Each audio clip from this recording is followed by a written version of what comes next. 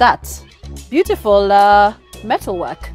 A buffalo hiding in the grass. At least I have no fear because it's asleep. How much do you know about African artists? Really, African artists who are making an impact. Today, I want to talk about upcoming, amazing, phenomenal artists. Where am I? I'm at Karen Village. Karen Village is 41,000 square feet, actually 82,000 if I add the buildings. It's really like a hub or a home for artists.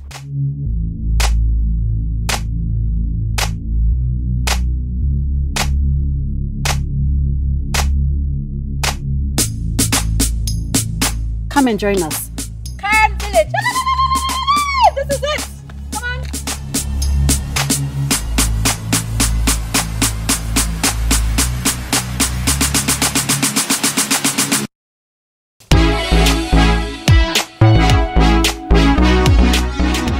Wow. Look at this beauty. It's called The Racehorse. And this is a piece by Kyoko Witiki. This piece was purchased for $5,800. Its value right now is multi-million shillings. What am I saying here? If you are an aspiring artist, please understand that there is a myth of the starving artist. This is just one piece of Kyoko. He's got a lot of other pieces. I bet he's sitting pretty wherever he is now. If you are an investor, you buy that piece of land, or you have real estate. Right now, there's nothing moving on the real estate. If you have a piece of art, and let's keep in mind, you can have in this space alone 10 of these pieces. What is that going to make you in 10 years, 15 years? School fees our watoto. Zimelipwa. Ladies and gentlemen, that is just the beginning. Come with me, let's explore.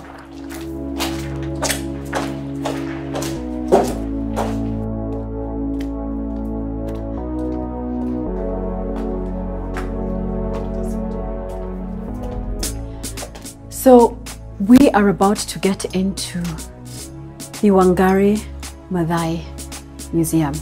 The one thing I have to tell you about Karen Village is not only do they support artists, a community of artists, and make it a lively space and have a school to bring up the next generation of artists, but they also have commissioned 2 beautiful pieces of art.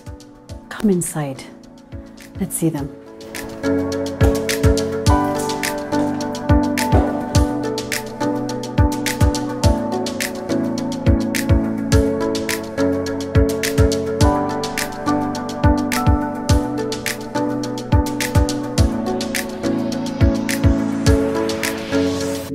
This is an amazing piece by John Bhatia. It actually reminds me of my childhood because I remember driving up country and many times I'd see these big buses packed full of people, especially at Christmas time. And you know this bus is heading all the way up country. You can see people inside the bus excited, they are chatting. Here is the driver greeting people, hooting as he goes along.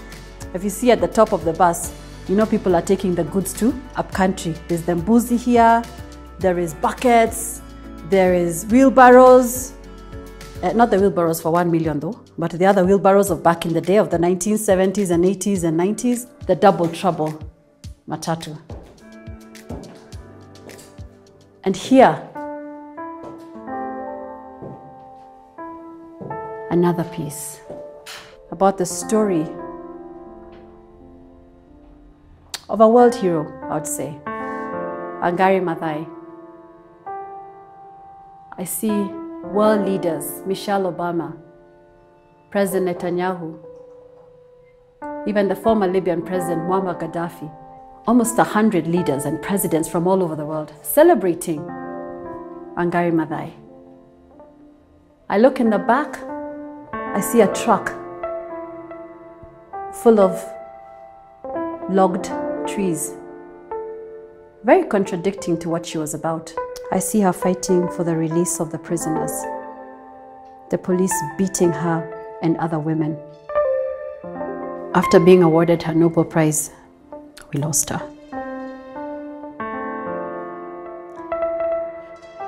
This artwork was done by John Batias. When I look at this picture, it's evoking so much in my heart and my soul.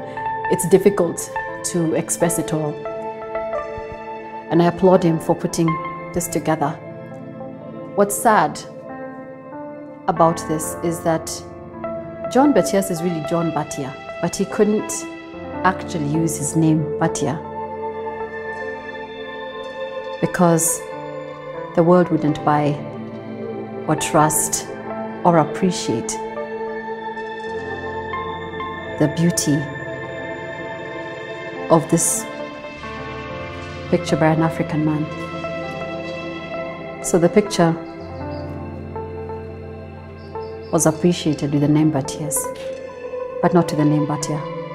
Sometimes I wonder, today, is that still the case? Does your name matter? Does the color of your skin matter? Does your faith matter? Does your gender matter? As artists, are you going to make the world a better place when none of that matters?